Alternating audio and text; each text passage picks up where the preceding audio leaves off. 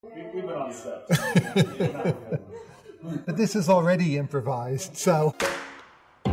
Economists, not a group with a lot of Marys, Natashas, or Juanitas.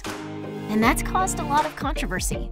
However, what's often overlooked are the actual female economists who are pushing economics forward by addressing real-world issues.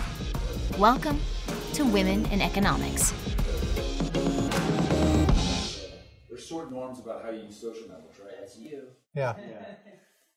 Let's try a little bit on that. Ostrom, take 2 marker. So when I talk about economics based on the cooperation of a local community, some people's minds might instantly jump to... But no, Elinor Ostrom wasn't a socialist. Born in Los Angeles and a child of the Great Depression era, Ostrom's childhood was colored by digging a wartime victory vegetable garden, knitting scarves for the troops, and buying her clothes in a charity store.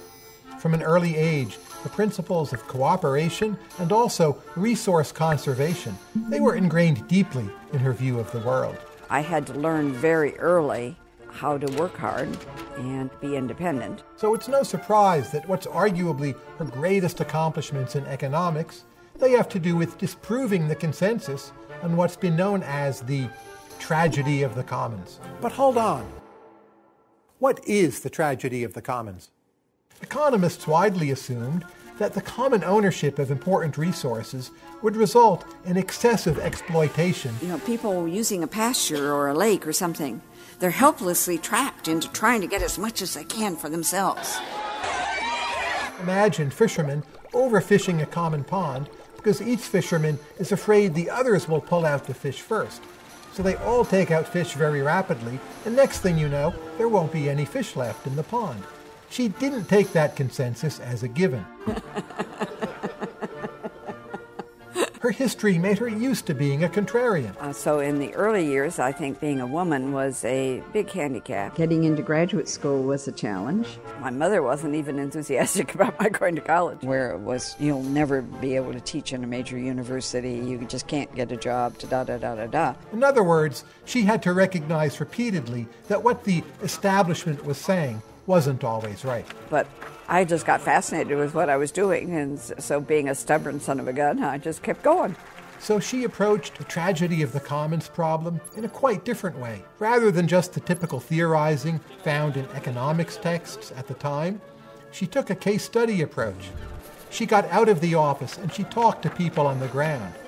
She traveled to investigate communal irrigation systems in Spain, forests in Nepal, and mountain villages in Japan. We found all sorts of patterns out there in the world. People self-organize common property institutions of a wide diversity of kind, and sometimes solve problems very well.